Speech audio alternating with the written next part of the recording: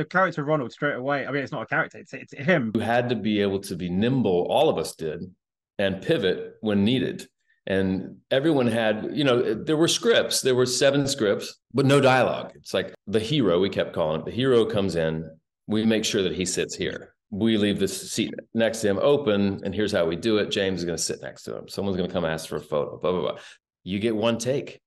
That's it. There's no second take. There's no safety net with that. So it was like a high wire act to some degree. There was a day where he got suspicious where we pushed a beat and it got a little broad. And he was like, this is fake. This has got to be like, this is a reality show.